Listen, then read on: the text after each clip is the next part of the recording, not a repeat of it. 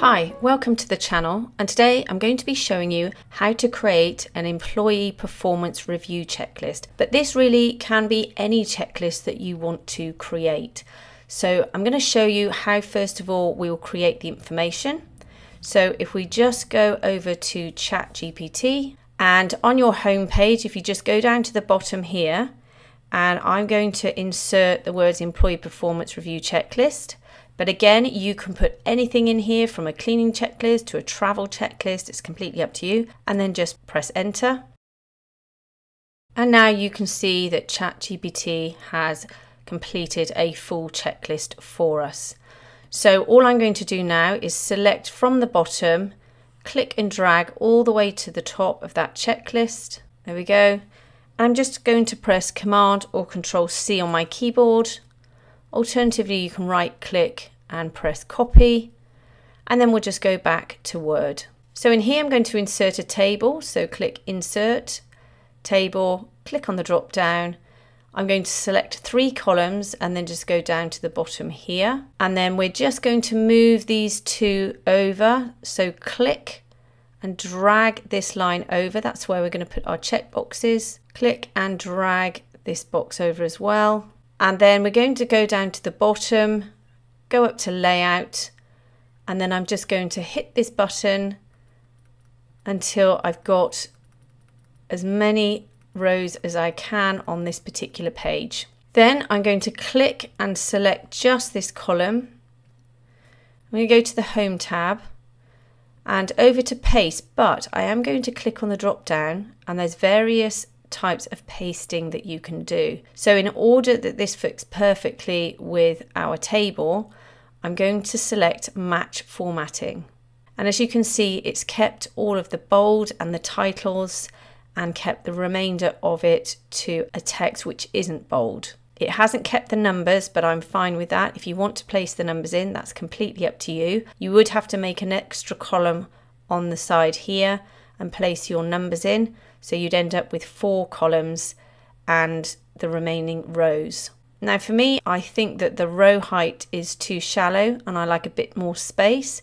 So I'm going to select the entire table by selecting this top left square, go to layout, and where it says height, I'm just going to select it, press 1 and press enter. Then so that all my information is aligned to the left but in the middle of my row, I'm going to go over and select center align, left center, and then deselect, and aesthetically that looks great.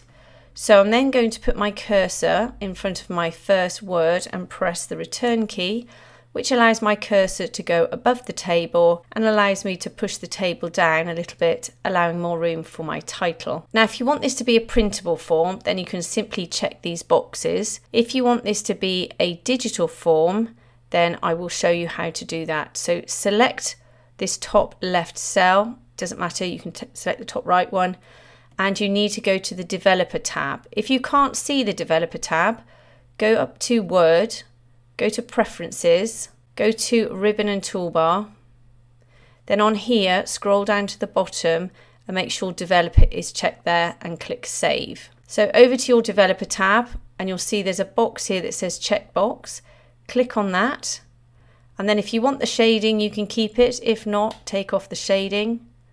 Select this box, copy the box, Command or Control C, select all the remaining boxes, press Command or Control V, and for this one as well, and then we can select all of the boxes, just click and drag across both of those columns, go to layout and go over to center align, and now they're all aligned to the center. The way this works is you have to go back to the developer tab, you have to protect your form with this icon here. This will allow you now to make a digital cross in each of these boxes. Sometimes you have to double click, and then again to take them off, double click or just click inside. Now we haven't put a title above this row here, so we have to go back and unprotect the form, because once you protect it you can't make any adjustments to this form at all. So you have to go back and unprotect it, and you can see all of these now are not greyed out. Select this cell here, go to Layout, go to Insert Above, and then here I'll put in the word yes, and in here no. You can see we've gone onto a third page here. And again, if you don't want that to happen, where you've just got one line, then we can adjust our margins. So over on the left, we've got a ruler. If you can't see rulers, go to View, make sure rulers are checked. Come down to the bottom, hover between the grey and white section, you'll see your cursor change. Click and just drag down to give us a little bit more space on the page. And you can do the same to the top one as well if you want to, just to give a little bit of extra space on the page. So at the bottom, I'm going to put a title in last, but at the bottom, if you want to put in some text in the headers and footers, double click at the bottom of your page, or you can go to Insert, Header or Footer, doesn't matter. Click on the drop down and go down to Edit Header. And then in here, because it doesn't give you a lot of flexibility about where to put your text, I like to insert a text box. So go to Insert, Text Box, click on the drop down and select Draw Text Box. Let's just put a form in. If I deselect this square, you can see I've got a borderline around it. So I'm going to get rid of that, select it, go to Shape Format, go to this icon here, which is the outlines, and select No Outline. And then we can move this text anywhere we like. We can move it onto the page if we want to. It will still appear in the headers and footers. All the headers and footers really mean is if you put anything into this section, it will be duplicated on every page. So I'm going to duplicate this and put some more information over here. So I'm going to select it, hold down my Alt or Option key, click and drag. And then I'm just going to put in a company name. And then once again, I can deselect it and then reselect it and move it anywhere I like. If you want them to line up perfectly, select this one as well by holding down your Command or Control key, go to Shape Format, go to Align and select Align to Top, and those two will be perfectly lined up.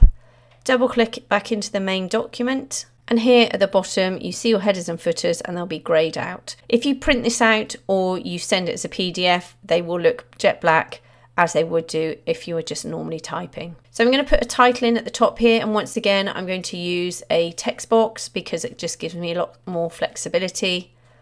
Click on the drop down, select Draw Text Box, click and drag out your text box, then pop in your title. I'm going to select it, go to the Home tab. I'm going to use this icon here to increase the font size. I'm going to use this icon to center it and underline it. Once again, if I deselect it, you can see I've got a borderline. So select it again, go to Shape Format, go to Outline and just select No Outline. To make sure this is perfectly centered, select it, go to Shape Format, Align, Align to Center. Again, if you're not happy with the placement of anything, you can simply just select it, use the arrow keys to move it up or down. And again, you can do the same with the table. If you don't like the way the table looks because it's at the top of the page and you want it lined up with this one, then you're going to need to split the table. Select the top of it here, go to Layout, go to Split Table. You see your cursor is at the top here. Then you can literally just hit the return key and then you can line it up here. What that does mean though is you may get an extra page. Once again, you can adjust the margin slightly. There we go. Once again, if you want this to be a digital form, don't forget to go back to the Developer tab and protect your form so that you can then select these boxes. I've just noticed at the top here, this appears not to have been underlined, but if I click on it and pull it down, you can see there that there is an underline, but we've got that white background again that's interfering with the table. So once you've selected it, again, go to Shape Format, go to Shape Fill, click on the drop down, select No Fill, and then you can see it's all perfectly lined up with the underline there. You will notice that some of the boxes look like they're not complete, but if I zoom in and out, you can see they will rectify themselves and it's just a glitch on the page. They are actually complete squares. So I hope that's helped you today. If it has, please like and subscribe and have a great day.